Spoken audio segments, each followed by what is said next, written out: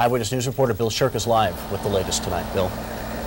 Well, Cal, I just talked to a police officer, and that evacuation is now official. Police are ordering everyone to get away from town. The road's right back there at that bridge, and it is flooding in the city of Roseau right now. The eastern part of town, the southern part of town, both those areas are already flooding. In fact, this was the main area for sandbagging today. There are just a few people left because this part of town is flooding as we speak. They are pushing people back to the west end of town right now to try and save the Polaris factory, the main employer here in the city. What caused this? 6 inches of rain last night.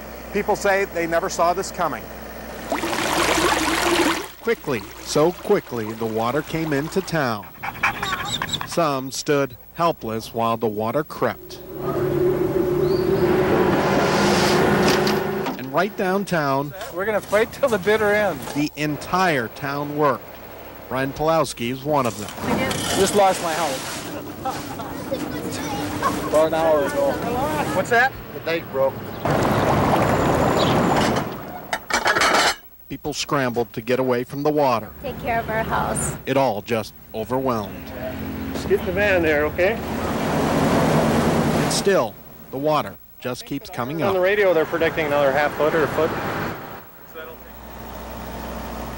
Now, how fast is it running? Check this out. I want to show you. This is right on Main Street in town. When you put it down, you can see just how fast the water is running into parts of town right now.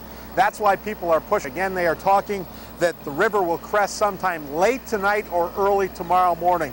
We are going to be here. We will keep an eye on the situation, and we will have the latest for you coming up tonight at 6 o'clock, guys.